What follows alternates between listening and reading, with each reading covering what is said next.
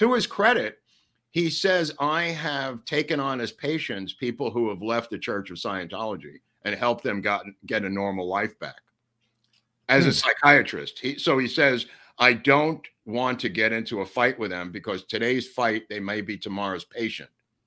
And indeed, a number of them were his patients.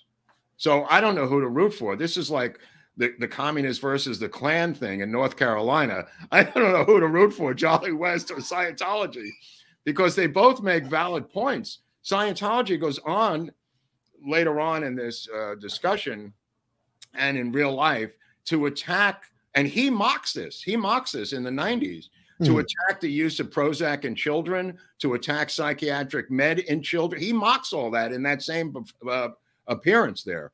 Sure. And they turned out to be correct in many ways, Scientology, in terms of medicating children.